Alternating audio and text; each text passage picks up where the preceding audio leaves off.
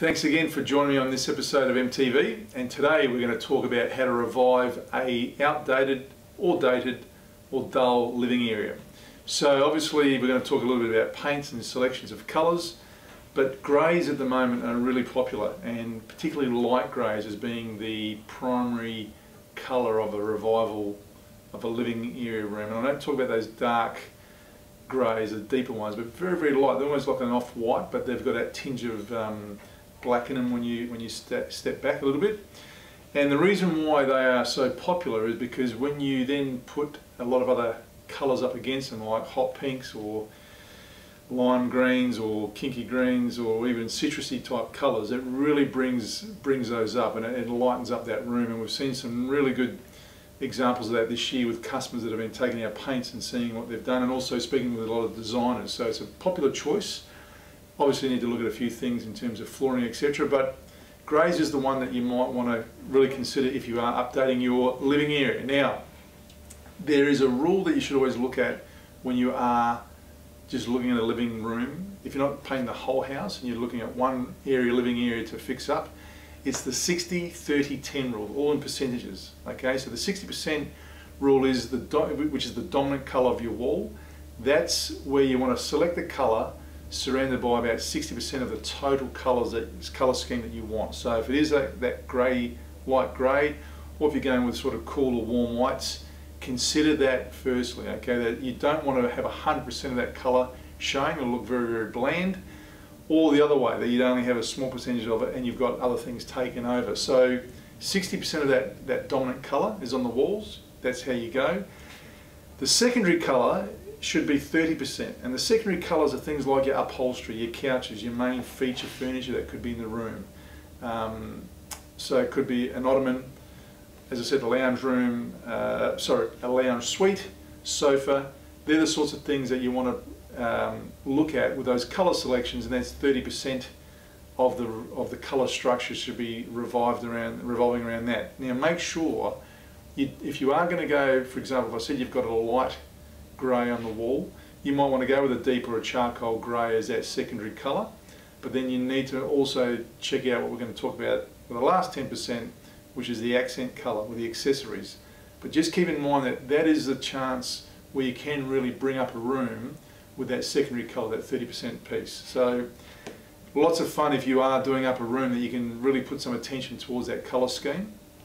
And the 10%, the accent colours, are things like pillows, throws I should say, lampshades, all these sorts of things that are going to make up 10% of the colour in the room, but they also are ideal to give you a bit more of an accent and a feature on what you're trying to portray in the room. And you're going to spend a lot of time in these living areas, so these are the ones you want to plan on, that 60-30-10 rule. Remember that one.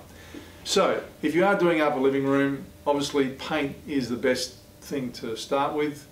You would have seen some of our episodes earlier this year with real estate agents, the architects, the interior designers. It's the major hack, the number one hack to bringing up a room. So clean the room, clean the walls down. That fresh liquid paint is going to make the world of difference. And as we've said in the past, you need to focus on those sheens. So if it's a low sheen, is probably the way to go 9 times out of 10. But depending on the type of house you've got, if it's an old masonry wall that could have a few little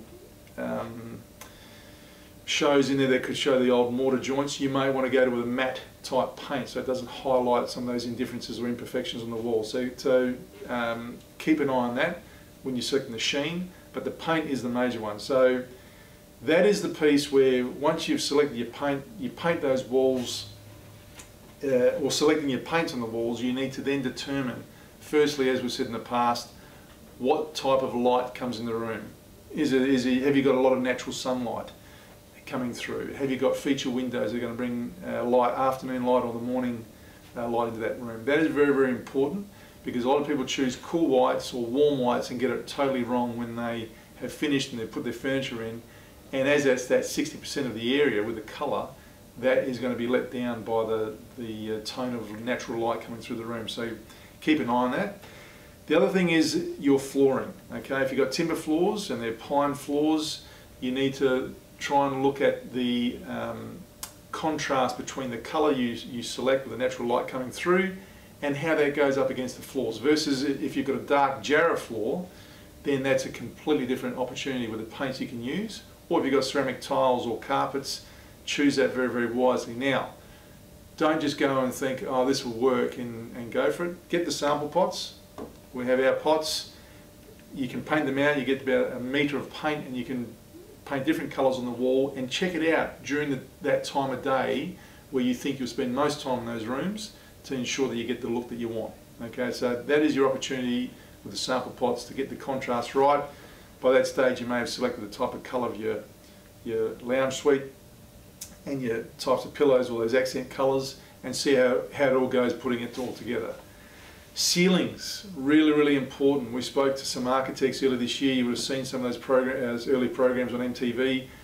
Are you going with a ceiling, our natural ceiling white, and having that as the contrasting colour because it's the biggest space in the room, and how that works in with the paint that you've selected on the walls?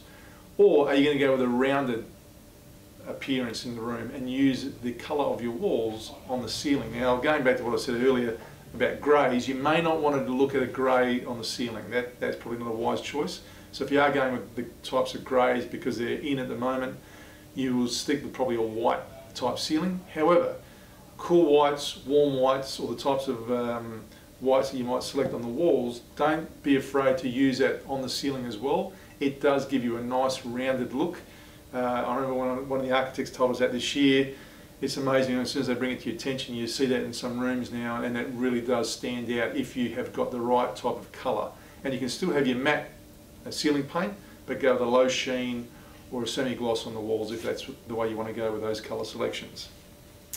I'm going to end this one with feature walls. We see this so often, and a lot of people complain about it after they've gone through all the work of doing their renovation or upgrading the room.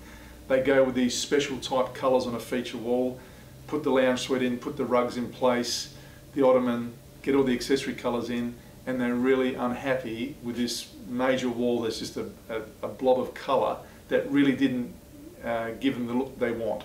You know, sometimes people get it spot on, and they do that again, as I said, with the sample pots, and they've played it all out and they've planned their colour selections right.